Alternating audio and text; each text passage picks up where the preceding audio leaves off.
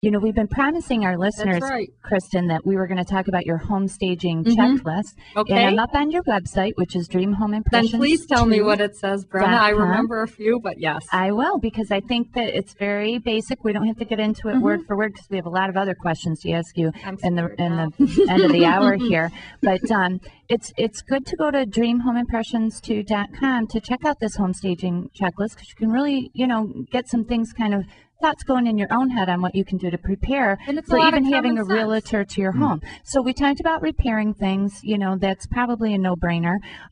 Also decluttering, that's probably one of the most difficult things to do from personal experience. Bring in a friend that's objective. I mean, it sounds funny.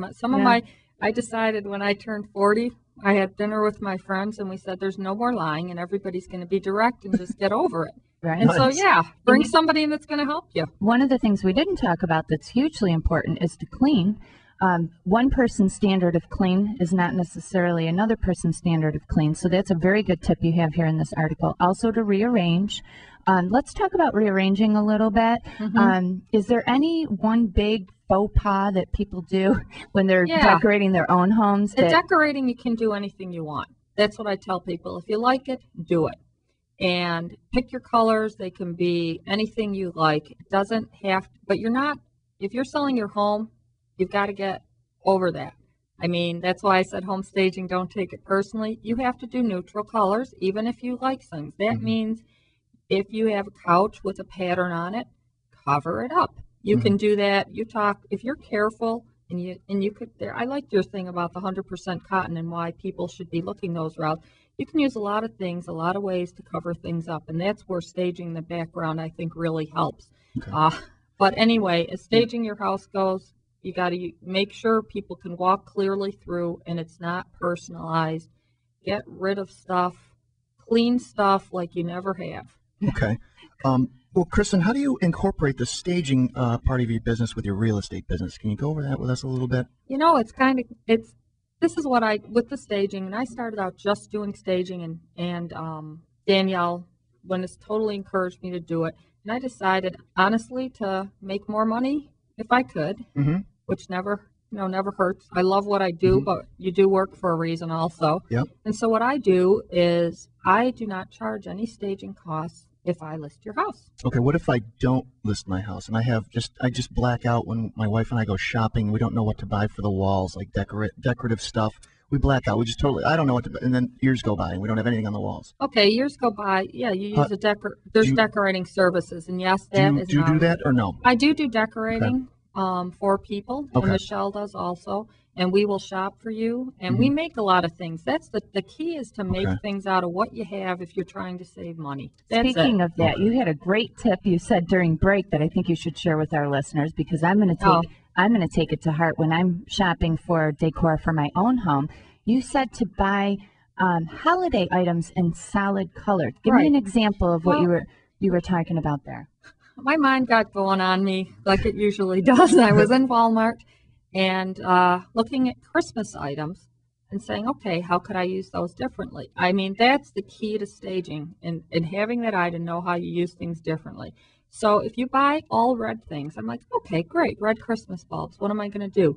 Well, you could paint hearts on them. Could you use that at Christmas and Valentine's Day? Oh, yeah. Of course you could. Gift bags, same thing.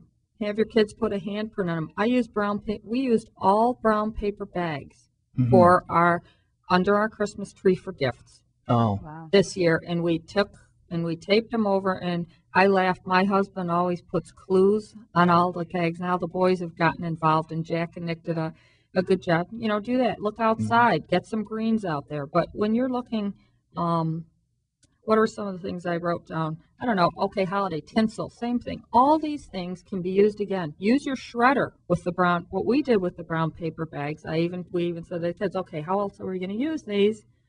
You can shred that brown paper for in the bottom of things. If you see a gift basket at Walmart, spray paint it.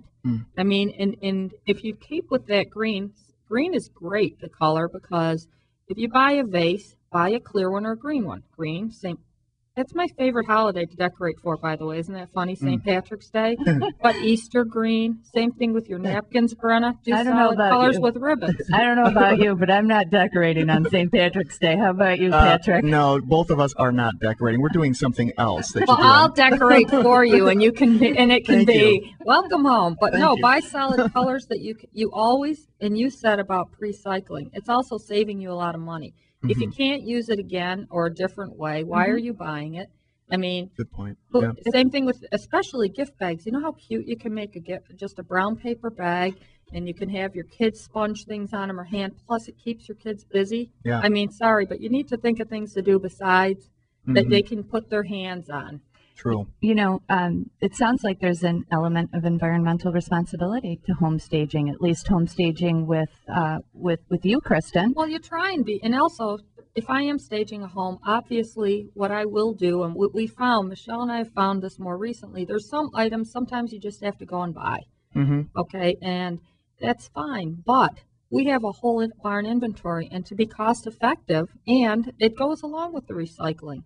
I will put curtains in the house. I always use shears because shears let in a lot of light, and again, it's a neutral thing. Yeah. Well, we reuse them. If they have to go in the sale of the home, okay, but you reuse everything. We bring it in, we take it back. Putting it away is not my strength, but in the right places. Michelle's very organized, thank God. I was and just going to ask you if that's why you're married. my husband is the most amazing, and I'm not saying it. He's a very patient man. I'm just kidding. Awesome. I'm not. Can I ask one quick question before we go? Because this is pretty cool. It's something that separates you again from your competition. What is a gourmet open house that you provide? I saw that on your website. There is another reason for the weight gain since the picture. I love to bake. Okay. I have 2 ovens, and the other thing is, like, you know, you're not trying to play tricks on people, but you're trying to get ideas and then bake for your open houses. Make it smell like chocolate chip cookies and put those things out. Awesome. We've had a wonderful visit with you today, Kristen. We Thank can't you so thank you much. enough. I want to tell our listeners one tip that you threw out real quick that I thought was the best one I heard all day, and that's if your realtor knows who's coming through the home, that they can switch out items like comforters to make it apply to a couple with a boy or a girl. I love that.